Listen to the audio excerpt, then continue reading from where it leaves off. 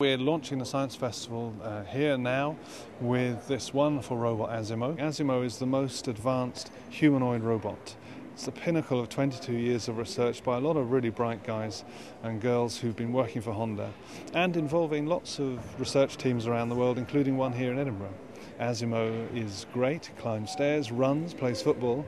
It's an example of what you can achieve if you put your mind to it. Asimo is one of the few autonomous biped robots, so human-like, walking on two legs with human-like body. I think it's been a sort of dream to build machines which can not only empathize with the physical structure of what humans look like, but also have the capabilities to do all these things. And I think so Asimo is a big step towards doing that in a very autonomous fashion.